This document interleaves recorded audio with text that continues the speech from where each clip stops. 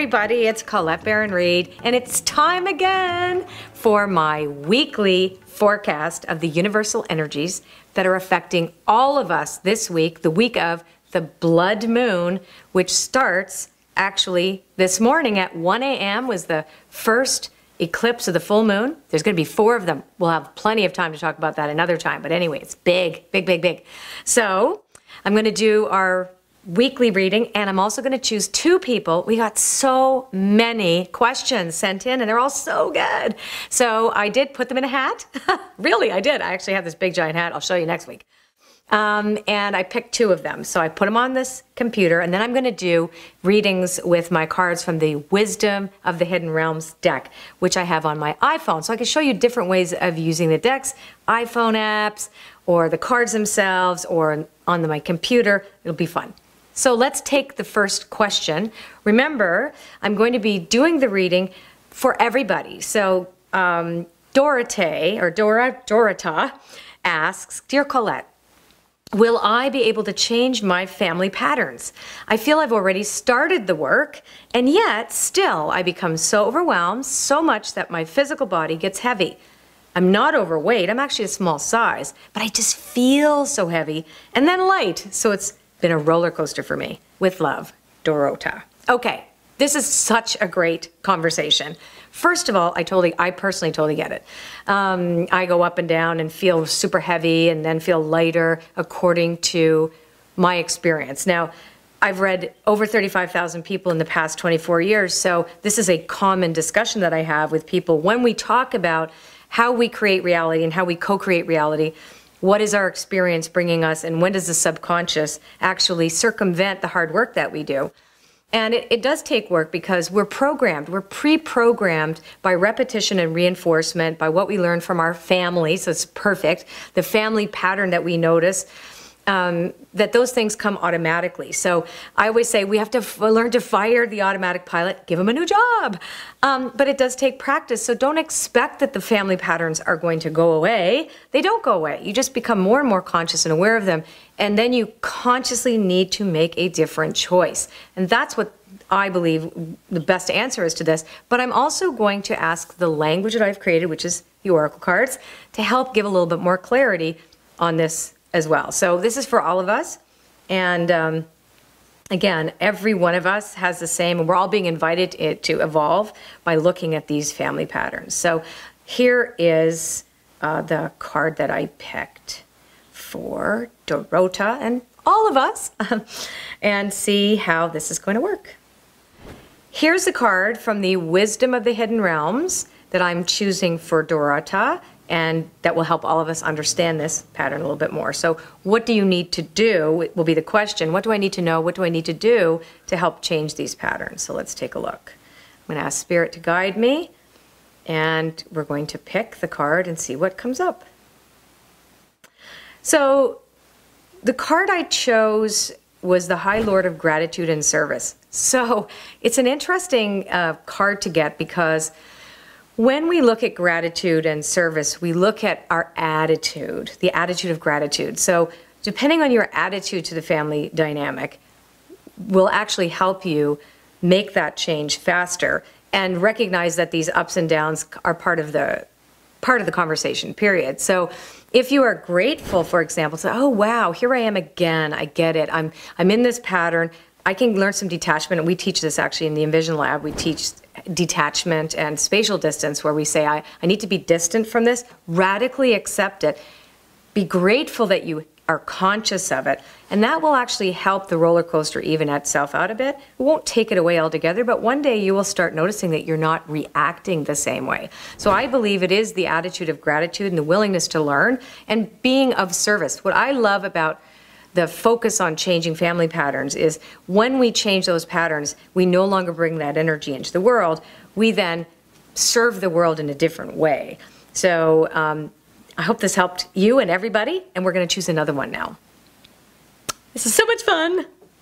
So here's another question that came in from Honeybee. That's so cute. So Honeybee asks, Colette, thank you for taking the time to read this. I am most grateful. I've been building my business for over 6 years now, but I'm finding my enthusiasm waxing and waning. Another ebb and flow. Is there any insight that can help me feel more in tune with my true purpose for others? Am I on the right track with my business and what it serves to others? Now, this is a common question, almost verbatim. Like 50% of the clients that I talk to weekly, we talk about this subject. What is right livelihood? How am I compensated for my time? Am I following my passion? What does that mean? Well, there is a concept that I think is false, and that we're always going to feel in tune all the time. But it isn't true. Just because we feel some days out of tune and other days in tune doesn't mean that we're off track. It means that we're evolving, we're changing, we're taking a look at ourselves on a day-to-day basis. Outer conditions may affect us in a way that may not be conducive to being happy, joyous, and free all the time. I think that we have to trust that there's an ebb and flow with our own personal energy, what's going on in the outer world at the same time. So I'm going to say that to be in tune for your true purpose for others, I think is really about praying every day, let me be of service. I always like to say, make me a channel for divine clairvoyance. Let me be of service. Thy will be done through me. So I always acknowledge consciousness, a greater consciousness. When I forget, then I think, oh, am I in tune? Am I off tune? So I really do think that the answer here is to consciously act in service on behalf of whatever. And you'll be surprised too, by the way. I thought I was going to be doing something totally different. And the minute I kept praying, you know, thy will be done through me, show me how best to be of service, P.S. I want to be a singer. And it was like, yeah, you're going to have a microphone in your hand, Colette? But it's going to be a little different. So that's the other thing, is to surrender. Then you get the signs. You start to follow the signals. And Spirit tells us when we're off tune or out of tune, as long as we're willing to be aware and conscious. And that, my friends, is what everybody is being invited into right now. We are entering into the intuitive age. We must develop this. This is not something that is a question of should I or shouldn't I. The signs are everywhere. We're all being led this way right now. So let's ask the cards. Let's see, what does Spirit have to say through the language of wisdom of the hidden realms? And see what else is here. So I'm going to, oh, this one wants to come. Select a card. I did. Oh, this is interesting. So the Chess Queen is the card, and the Chess Queen is all about trust and trusting in a higher strategy. It does talk about human strategy and making decisions and thinking about things, but predominantly what this talks about is a strategy of Spirit, that when we play the game of life with Spirit, we are always going to win. So this kind of gives just yet again another take on the same subject. So I hope that was helpful. Now, let's do the universal energies for the week.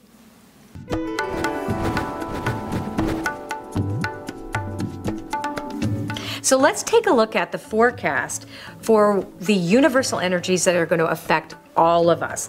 Now, this doesn't mean that I'm predicting anything specifically for the individual. I'm not. I'm looking at this almost like the weather report for the week. Then each one of us individually has our own story to tell within that framework. But it's going to be curious to see, so far when I've been testing this and when I did last week, it actually went in accordance and alignment with what the astrologers were saying. So, but I'm not planning this. I'm going to ask Spirit to do this right now, live with us. So I'm going to ask Wisdom of the Hidden Realms to let us know what is the kind of three main focuses that we are all going to have to look at in this week of the blood moon. So let's take a look. And by the way, the blood moon does not mean anything spooky. All that meant is that the earth is in the center of the sun and the moon, and when the moon is full, it looks kind of orange or red, and it's absolutely beautiful. So there's some very interesting energies coming for this week. So okay, so let's ask. So I'm going to choose 3 cards from Wisdom of the Hidden Realms off my iPhone app. So we're going to pick this one. Then I'm going to, oh, this one wants to come. Excellent. And I'm just going to ask, you know, what do you have to tell us? What do you have to tell us about all of this? About our evolving experience. So I'm going to choose this one. I'm going to open up these, all 3 of them at the same time. Oh, oh my God, it's almost the same as last week. Okay, and you remember last week I went, I don't like these cards. I don't like them this week either. Oh, okay, so whether all three of the cards are reversed, by the way. So we got Sisters of the Seasons reversed, which is to remind all of us not to move forward so quickly. So if we think that, oh boy, we're going to get all our answers now and everything is clear now, in fact, Spirit wants us to negotiate a little bit and wait it out and still make our plans and still take a look about balancing things. You know, doing our personal inventory, for example, that's going to be really important, but we can't trick the seasons. So everything needs to have its own process, and we have to surrender to that process, and that's what this card is. And it is reminding us not to get too pushy. Okay, so interesting. We'll see what that means to world affairs about not being too pushy. So it is a warning. It says, don't jump the gun is the warning. Now, the next card is also all about staying still, just like last week. We got the Ice Queen. Now we got the Ice Queen reversed again. So it is really reminding us about non-action and really reminding us that we could actually make a difficult choice for ourselves by pushing things this particular week. So it's really, again, about staying still, being present, taking inventory, looking at our lives, deciding in the different quadrants of our life, for example. Look at the 4 elements, right? Or the 5 elements if you include spirit. So, you know, how is our emotional life? Where are we in our finances? It's tax week now pretty much all around the world. So we're all looking at our money right now. So how do we engage ourselves there in the concrete world? How do we think? What do we think about? The subconscious program, that family concepts, the things that we repeat over and over again. We need to take a look at those repetitive patterns. And then also, you know, so we have what makes us passionate? What are we doing? What is it that we're planning? How are we being creative? Where does our inspiration come from? What and who is our higher power? Because what we think consistently and what we're passionate about becomes our higher power. So really it's a week, yet again, of consistently looking at ourselves.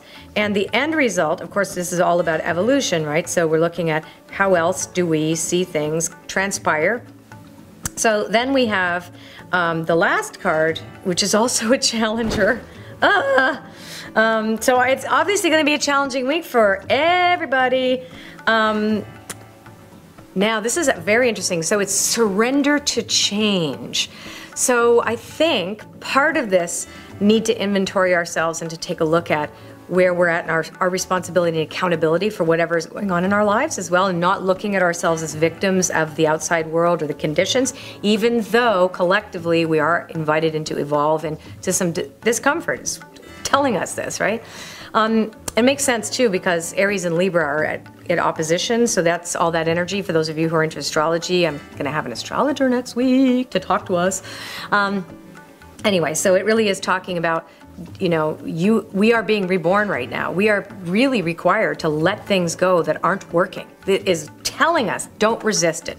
Do not resist what you have to let go of. And things will be opportunity laden, and a lot of really good stuff's going to come out of this. It's just if you really want to push forward, push, it's not going to happen. Lay back a little bit, really adopt an attitude of gratitude, take a look at your life, the different quadrants of your life, connect to spirit, and let nature take its course. You are nature. What you think about is what's going to come about. So think positive this week, regardless of the conditions. We'll get through this, and we'll get through this together. Mwah! Till next week. Bye!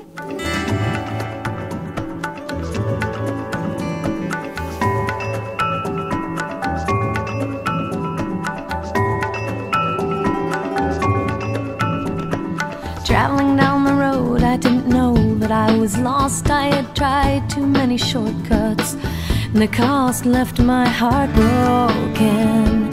So I had it closed for repairs. Wandering in my desert, your oasis appears. You're like a long, cool drink of water. I'm thirsty, that's clear when I taste you. I know you, I know